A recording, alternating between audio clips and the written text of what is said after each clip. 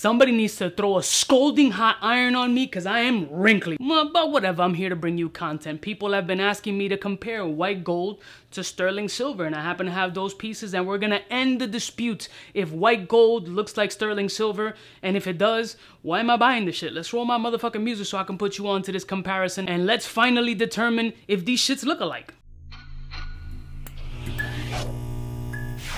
I'm kind of a big deal.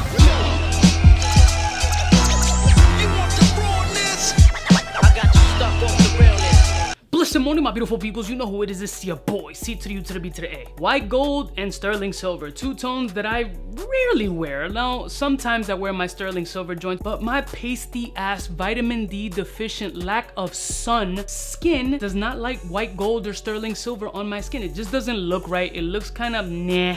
But a lot of people, and I mean a lot of people, like that white gold tone. They like the white gold with ice. Some people like sterling silver. Obviously, it's more cost effective, but still has that similar look, or does it? So I happen to have in my hand two Miami Cuban links, both from Daniel Jewelry Inc. Of course, I'm not gonna tell you which is which. I'm gonna put them right in front of the camera, and you guys determine which one it is, and then I'll tell you what it is. Kind of like a weird game that I can't understand anyway because you're not commenting and this shit isn't live. So bear with me. So here we go.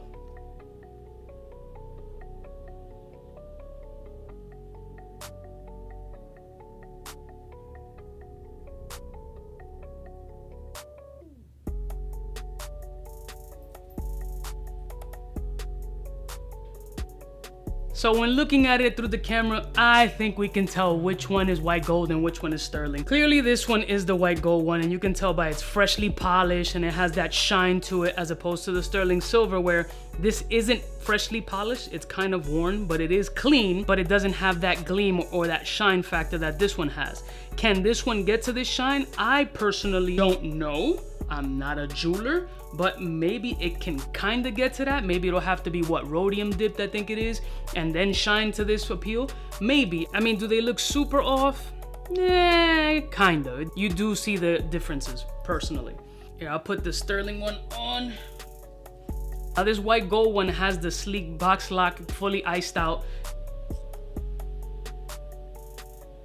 It is very nice. It's about 26 inches in length. I'll put this shit on so you guys can see the comparison with the two, and we could do a neck profile.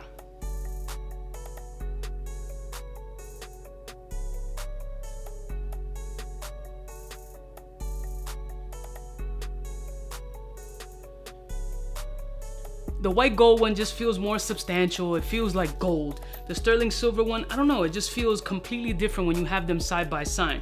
Visually, if you're just walking by, maybe you can pull off. This was educational for me because I just considered all white metals to look pretty much the same, but in this case, it doesn't. There is a good amount of difference between them. This one it's darker, it's richer, it's more polished. This one is kind of bland and just looks very different. It definitely looks very, very different.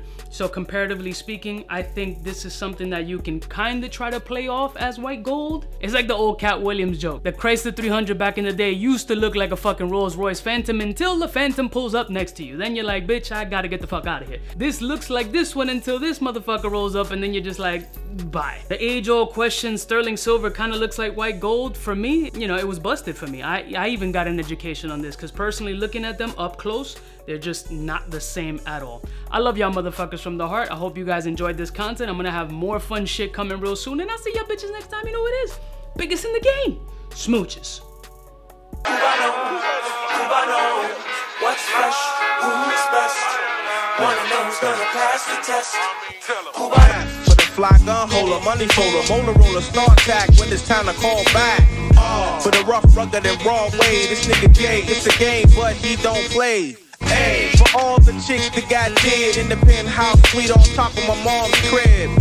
It's nonsense you never get in. It's nonsense that you would think that you would.